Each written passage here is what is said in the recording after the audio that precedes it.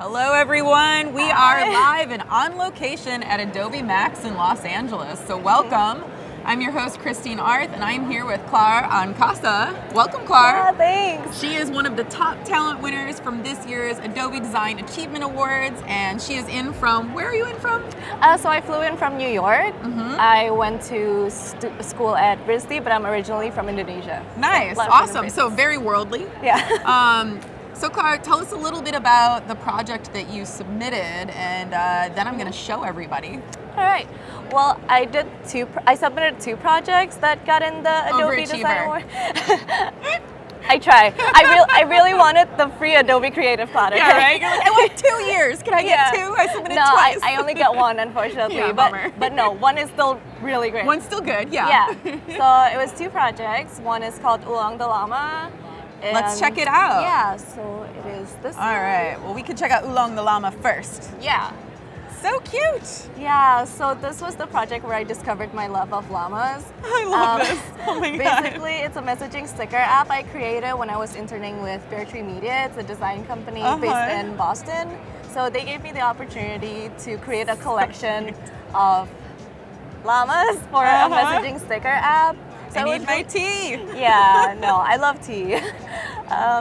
So yeah, it was great fun creating the character and also coming up with different scenarios and showing different emotions. They're so cute. Oh, this is my favorite. Oh, how cute is that? Yeah, this was really fun. I love both illustrating and animation, so this was a good project to combine both of those. Yeah, extremely. And then let's also look at your other project that you submitted. Yeah. Tell Tales. Right, Ooh. So yeah, this is the other project that got the award, and this one is an anthology of 3 creepy comics. This is a very different one. Very different, yeah. Like that one's all soft and friendly and like cute, and this one's all like, ugh. Yeah, no, I have like a like Edward Gorey kind of. Yeah, I have a broad spectrum. I go from like cute to creepy really fast. I like that. There's no like middle ground. Oh yeah, the 2 creepy twins, right? Yeah, so this is based on true crime stories. That's really stuck with me. I have this weird obsession with true crime. And so this is where I expressed it through my comics based on 3 stories of 3 basically really creepy women in history. And this is also me playing out with paneling because I'm really into making comics. So it was an overall really interesting research project as well as a really cool exercise. Well, you get to fulfill a little bit of your own passion too, in like multiple ways, both the the information of this treacherous comic, but also in illustration. So. Yeah, exactly. Very cool. Wow, really interesting too, and very like graphic novel feeling. This is awesome. Yeah, this was really fun to make, and this actually won another award before the Adobe Award. Ooh. And to think this just started with me being really into creepy stuff. So multi-award winner Clar here. Yeah. So out there in chat, if you guys have any questions, please let us know. I know we also have your portfolio up, but do you want to hop in and start getting to work? I mean, because I know you're going to be working on something interesting and new today. Yeah, well, in case anyone wants to check out any other works, this is my website. Yeah, just beautiful work. Sneak peek.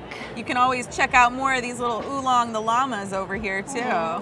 Beautiful illustrations. Thanks. So great. So why don't we hop on over to your computer and you can talk us through what you're going to do today. Right. So for Telltales, I can show you a bit of my process on how I made that because Telltales is predominantly traditional work. I did it mostly in graphite and ink, but Adobe did play a large role in putting it all together. So I'll show you like an example of how I put the page together. Nice.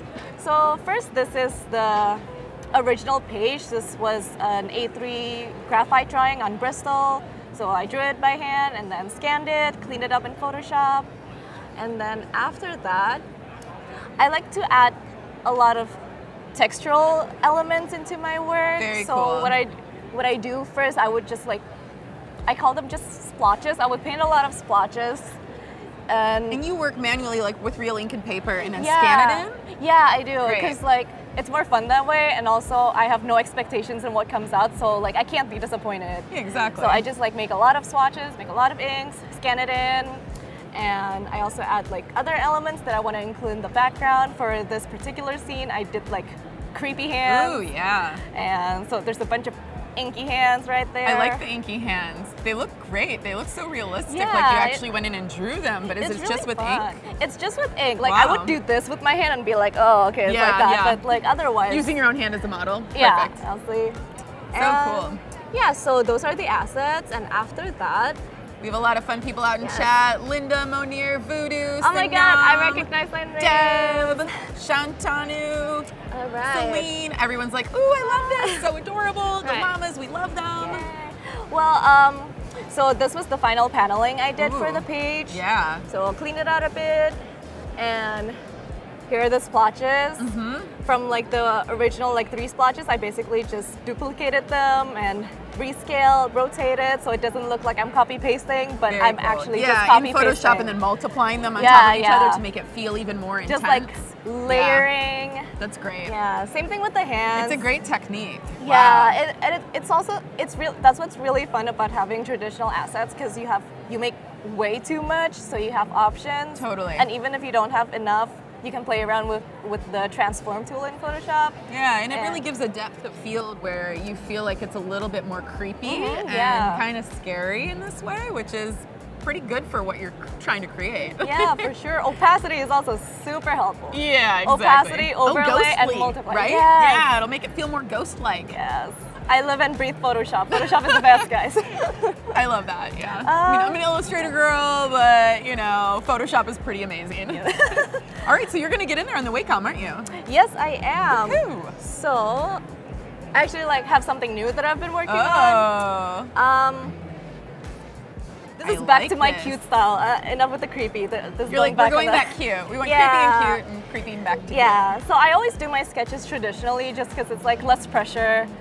Because otherwise, if I sketch digitally, it's like the undo button is right there and I never finish. But you also have now a map of your own work that then you exactly. can lead yourself down a way, and you know when you want to recreate or change your mind, and it's yours. Yeah, and so, oops, all done.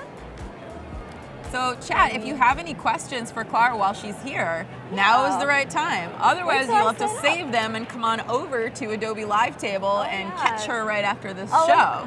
Well, guess what? Turns out I have to calibrate my pen. Oh, all right. Well, let's calibrate it. Let's calibrate it first. So while we calibrate the pen, we can hop over and take a look at some of the other examples of what Claire's work is on her site. Yeah. So I'm going to walk you guys through a couple of these. Actually, there's so many beautiful illustrations that you have in here.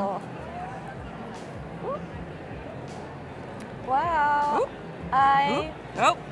This is great. I was like, hey guys, a little technical difficulty there. Yeah, because I can't calibrate my pen right now. This is very typical. Honestly, I'm not surprised. But well, that happens. I think that this is just what designers do. You know what? I'm just not meant to draw, but that's okay because I have the file prepared with other stuff to show you. Amazing. Okay. So, okay, I cheated. I was ready for this to not work, so I lied.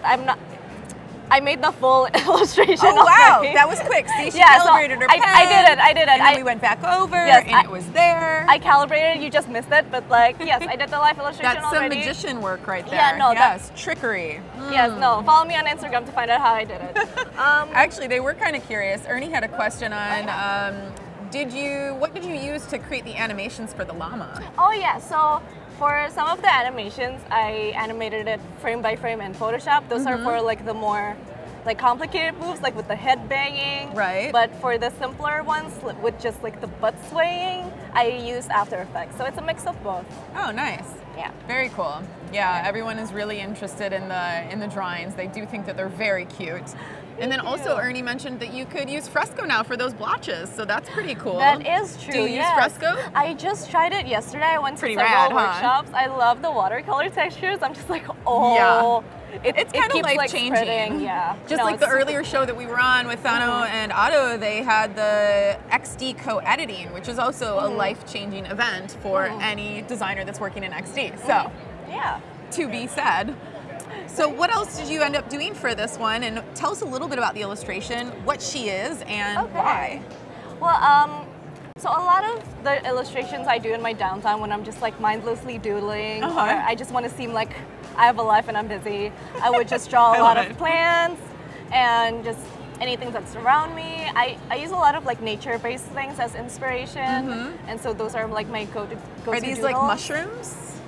Sort of. They're like leafy things. It's really cool. Does she have a name or her character? Is she like she seems very earthy and old. Yeah, no, I kind of created her based on like a Mother Nature kind of figure. I have in this demo was how I combine traditional textures to digital drawings, because this drawing would have been done like completely digitally, but it would look traditional, because what I would do, so this was the color swatch that I prepared for this, and these 3 colors I actually took from this.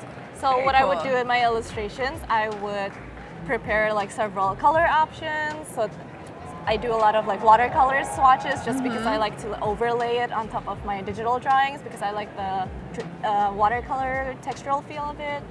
So these were the color combinations I chose, and from these I color picked these 3 colors, and I find that using minimal colors really helped, because I get really indecisive with what colors I want to use. So and is that your normal process? You'll create some watercolor palette, and then you'll go from that and then pick more specific colors in Photoshop? Yeah. The watercolor really helps because I don't plan what color it turns out. It's just like a more natural effect from merging. That's a nice mistake. So nice. yeah, sometimes mistakes can actually bring something really beautiful and fruitful. So that's great. Yeah, exactly. So let's see. So what I would do is I would use these colors to block out the flats, and I have it somewhere. So after I block out the color, so nice. So before this was textured, underneath I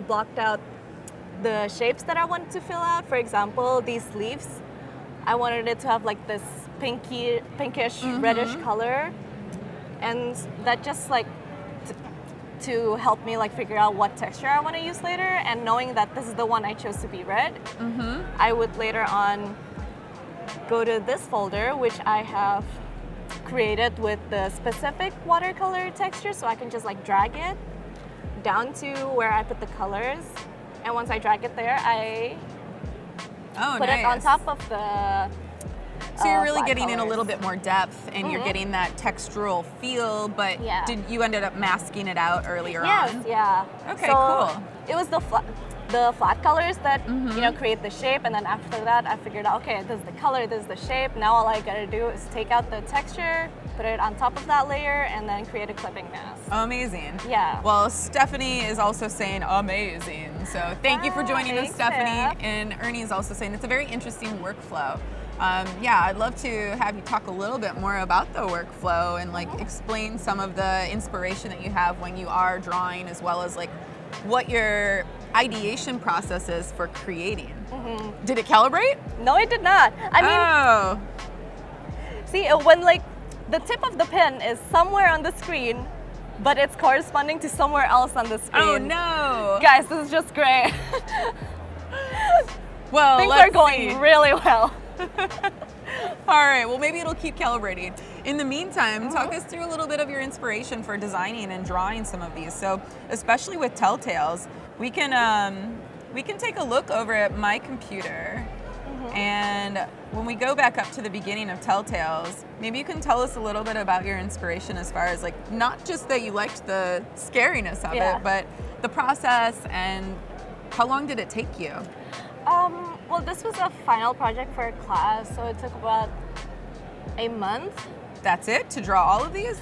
Yeah, wow. So like a week for the research, another for like the planning, the actual writing, figuring out the pacing and how I would do the panels, and then a week for the drawing and creating all the assets, and then another week for like the hellish composition and like incredible printing. Yeah, and did you do a lot of the similar process? Maybe you can talk us through that, because you were just mentioning how you masked out a lot of the watercolors in what you're creating for the Mother Nature look that you just showed us, but then also here, it looks kind of similar, but there's a bit of an edge to this. So Is that something that was naturally drawn, like watercolor, or was it masked out and then used in Photoshop? No, that's like the original ink drawing. So it's based just, I would like make really, really thin sketches with pencil just to like guide me on where I want the ink to go, and then I would make a clean edge, and then everything in the middle, just add water and all of that. Incredible. Yeah, and then this is also showing some of that process that you were talking about earlier. Yeah. It's really beautiful. Actually, I can try to like make up for the awful calibration right now and see if I can color in this creature. That's great. We'll see, guys. We'll see if I mess up. And if I mess up, that is fine. That's good. That's what the process is all about. It's showing real world live, messing up for whatever what we want to do. Yeah, because sometimes you bring out brilliant things when you make mistakes. Like you said earlier, when you're bringing watercolor out, you don't know yet what the color palette's going to be, and then all of a sudden you find something that's naturally been created that inspires you to create this beautiful palette. Yeah. All right, let's see if I can do this. Oh, so I color picked the green turquoisey-ish color. I'm bad at colors. And then I colored. Okay. Oh, I like this. All right. It's working. I can do this. We got this calibration. I can do this. We're working. We do this. Now we're cooking with gas. We got this. We got this. Ah, yeah. Love it. Now she's kind of wicked. I like it. Yeah. Who knows? Maybe she is. I haven't completely figured it out yet. Maybe the character has layers. She could be like both Mother Nature and also wicked. Totally. Or she could just be a caterpillar woman. That is true. You know, like they have those naturally green skins. Yeah, she could be all of the above. Let us know, chat. We always love to hear what you have to say, and join us. Tell us if you're here at Max. We'd love to see you afterwards. Ooh. Oh, hey, Sumi. She says, wow. Hello. I know. All right. So I did the skin with this green, and I kind of want to do a darker green just to show like a slightly different hue for the like leafy body. And so I create a new layer. Nice. And, okay. I love her little body. It's like a cute little dress of feathers. Yeah. It's very sweet. All right. Yeah, Monir, you have got a good point. He's like, life is better when we're sharing, caring, giving, and living. He always has the best advice. It's true. That is very true.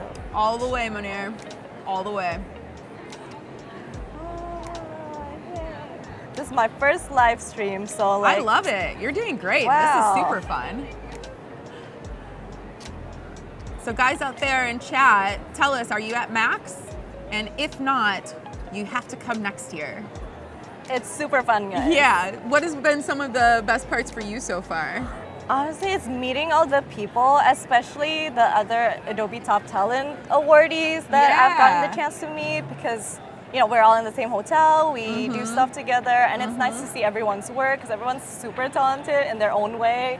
It's, I don't know, I'm starstruck, and I admire everyone that I've been meeting in this Adobe MAX. And also, I just like met one of my favorite illustrators, so amazing. I'm still like, who was it? Starstruck. Sean Dantas. I don't want to like butcher her last name, but like amazing. You're like, Sean, if you're watching, I love you so much. You're like, Sean, if you're watching, I'm sorry. Kind of nerding out a little bit. We're like, oh my god, Sean. Yeah, no, I was like, oh my god, hello. That's so cool. Yeah, I think there's definitely nothing better than being able to see some of the people that you look up to and meet them in person and know that we're all in it together, especially here at Adobe MAX. Yeah. Yeah, it's a great conference, of course, and there's so many interesting topics and sessions that we've been able to cover. Okay, so... Oh, nice. So you've got these on some layers. Yeah. Smart that you put them on different ones. Yes. Always labeling the layers. So many layers, yes. Yeah. Are you a label layerer? I usually am not, but for the purpose of like the stream. Yeah, that's great. Yeah. Well, it keeps it very organized, so that's always nice. Yeah, I'm usually not this organized. Otherwise, it's just like layer 1. Yeah, I know, me too. I'll like wait until the very end, and then I'll start to establish a folder system, and then I'll start to name them and compile them, and then only when I'm handing it off to someone else will it look very, very good. Yeah, exactly. Because I understand it, you know. So. Completely. Okay, so this is cool. So you're bringing in the texture. Yeah.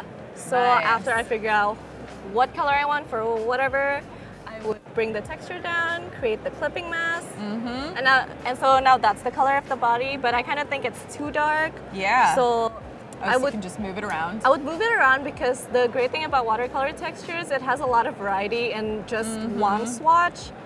See, so now I can get like the lighter area. A little lighter on the face and the area. This is great, yeah. And even if I want to like change it up a bit more, I would add adjustment layers. Right on top of that. Super. She's coming to life right before our eyes. Let's make it kind of brighter. Okay, and now we can do the body. And I want to do another green. And this is why I copy paste a lot of the textures, just so I don't have to keep cutting it out of the original layer. Yeah. So I drag it down again. And then, there you go. Clipping mask. And since I wanted this one to be slightly darker anyway, this works out. Super cool. Yeah, so that's just like an example of my process. If you want to see the whole finished thing, check it out on Instagram. Because I'm not going to finish it in this session. Yeah, no, but this is great. You really start to see the texture come to life, and you start to have that idea of the depth of the character that you're trying to create. So you are usually working in masking with Photoshop. And then, but you do often start from sketch, and do you always use a Wacom? I do. Sometimes I go back and forth between all traditional, sometimes it's all digital. Yeah. And when it's all digital, often it's Wacom. But now I also use the iPad since we have Adobe Fresco now. Yeah. Oh, hey guys, look at us. Now we're over there. What happened? Oh. It's always fun to see a different view of the stage. Paco's sneaking up on us. Wow, I didn't know there was a different view. Oh, Avril said, so organized and so inspiring. Monia says the same thing, and Cedar Stone is very much applauding. Yay. So this is pretty awesome. So what are your plans after Adobe MAX? Sleep. That's very honest. I like it. This is so fun. I'm meeting like so many people, but as an introvert, this is so exhausting. I'm gonna spend like 3 days not talking to anyone. So I love it. I absolutely love it. Well, Clar, it was so lovely having you. Beautiful illustrations. Thank you again, and congratulations on being the top talent this year. And you guys stick with us. We're at MAX for the rest of the day, and we'll be back tomorrow with some more student winners. So thank you. Bye. Bye.